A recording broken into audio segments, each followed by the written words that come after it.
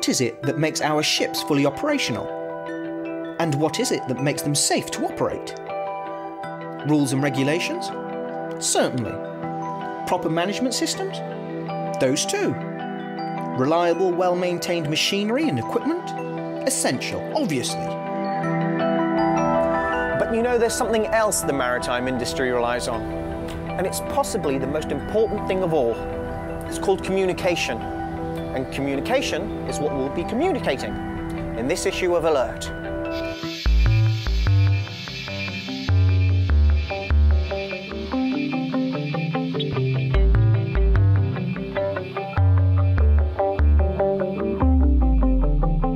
The ability to properly and effectively communicate in writing and through conversation is important, not only to the safety of ships' crews, visitors and passengers, but also to the well-being of crews. But the standard of English of some seafarers is sometimes so poor that they have difficulty communicating, not only between themselves, but also with agencies outside the ship.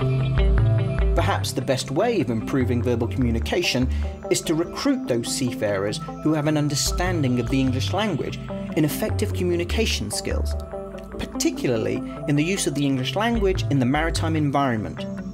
This should then be backed up with a program of regular testing.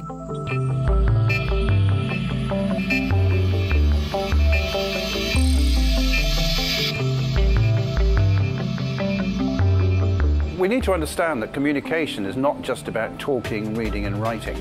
It's about exchanging ideas, information and knowledge between individuals and between crew and management ashore, and for problem solving.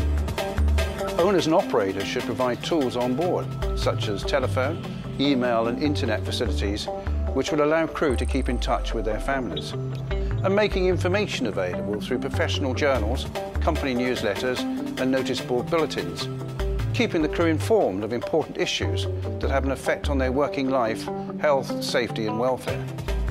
It's about recognising, interpreting and correctly reacting to people, incidences or situations that are open to misunderstanding due to cultural differences. It's also about empowerment, inclusion, leadership and teamwork. Basically, effective communication is the key to the successful operation of any ship.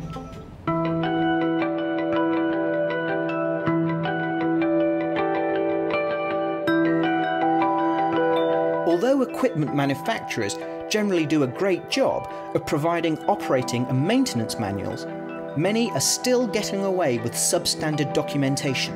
As well as providing essential familiarization and guidance for the safe operation of a ship's equipment and systems, procedure-based operating manuals produced by a specialist company and regularly updated are not just a valuable asset over the lifetime of a vessel, they are very effective tools in assisting communications on multinational crewed vessels, which make up almost 90% of the SOLAS fleet. In recognition, perhaps, of the fact that poor communication skills were risking and even causing damage to lives, property and the environment, in 2001 the IMO adopted the Standard Marine Communication Phrases, SMCP. Through STCW, they became a mandatory part of the education of ship's officers. The phrases provide a survival kit and include all essential safety-related events where spoken English is required.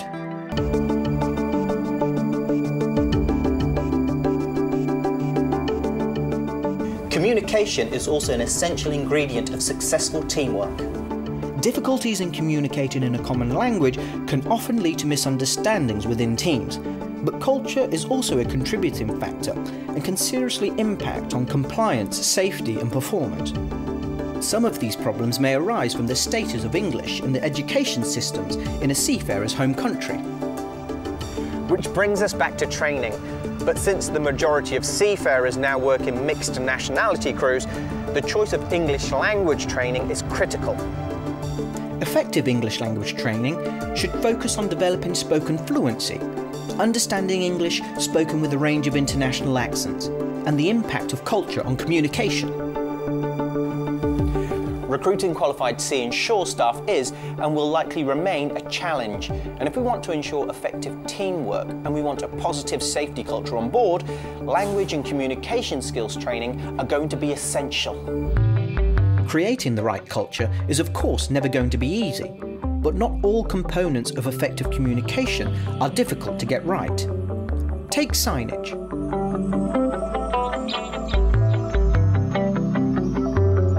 We use signs to communicate important messages to passengers and crew. Escape routes, for example, mustering stations, warnings against hazards, and location and use of safety equipment. So how difficult is it to make sure that our signs are perceivable, understandable, distinguishable, and unambiguous? Well, we've said it already. Effective communication is the key to the successful operation of any ship. That's it for this programme. You can view and even download this issue from the Alert website, where you'll find other views on the subject of communication from marine professionals around the world. It's well worth reading. Hope to see you again soon.